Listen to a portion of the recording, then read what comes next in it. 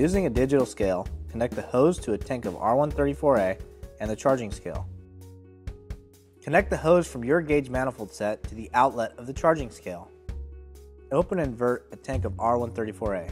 Inverting the tank will ensure that the refrigerant admitted to the system is liquid. Place the cylinder on a charging scale. Purge liquid refrigerant up to the manifold gauge set. Open the high side valve on your manifold gauge to break the vacuum using 134A. Bring the pressure to 1 or 2 psi. Disconnect the micron gauge and install the protective cap. Set the charging scale and charge the system with liquid refrigerant. Connect the condensing unit to power and allow the system to run for approximately 10 minutes.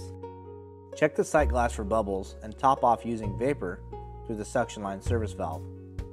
Once the sight glass is full, this is a good time to check superheat at the outlet of the evaporator. Optimal superheat is between 8 and 12 degrees. This will ensure the compressor only has vapor entering the suction port. If the superheat level is not within the designed range of 8 to 12 degrees, the TXV superheat setting needs to be adjusted. Using a pair of open-end box wrenches, remove the cap at the base of the TXV. Using a 1/4 inch service wrench, make an adjustment to the TXV in quarter turn increments. Allow the system to run for 5 to 10 minutes before taking data recordings. Repeat this process until the optimal superheat levels are achieved. Backseat the king valve and suction line service valve. Disconnect your manifold gauge set from the condensing unit and reinstall the valve stem caps and access port caps. Complete the assembly of the exterior housing. Disconnect the gauge from the access port on the suction line at the evaporator and install the protective cap.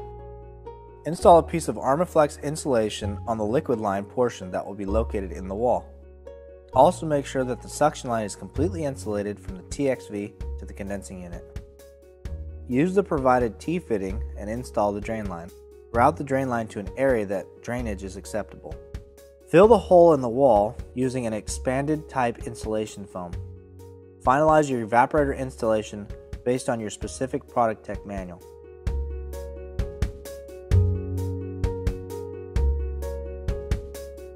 Place the bottle probe in a bottle of water filled 3/4 full.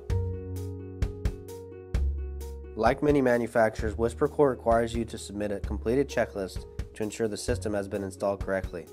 This will be necessary for warranty activation. Your split system will now be able to achieve the proper temperature for storing fine wines. In this video series, we have covered the tools needed to successfully install and charge the system, guidelines outlined in the split system tech manual, evaporator prep and installation, installation of the condensing unit, refrigerant piping procedures and line set sizing chart, pressure testing procedure, evacuation procedures, charging procedures, and importance of superheat and TXV adjustment.